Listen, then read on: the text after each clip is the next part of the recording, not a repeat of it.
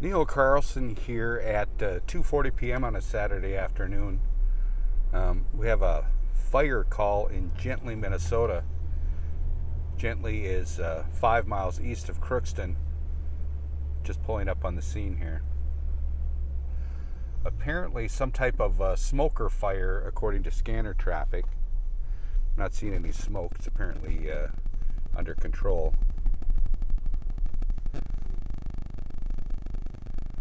Some lines pulled out, but again, the original call was for a smoker, a meat smoker on fire.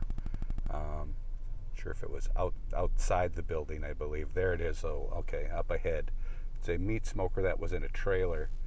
We'll zoom in here a little bit for you. You see the fire officials standing around it there. Back end is open. There's a smoker in the back of that trailer that was on fire. No reports of any injuries. Ambulance was standing by, but it's apparently already under control. Again, we're in Gentilly, Minnesota at the Snowsled Inn. A smoker fire was caught on fire and is now under control. Again, no injuries. In Gentilly, Minnesota, I'm Neil Carlson reporting for iNews.tv.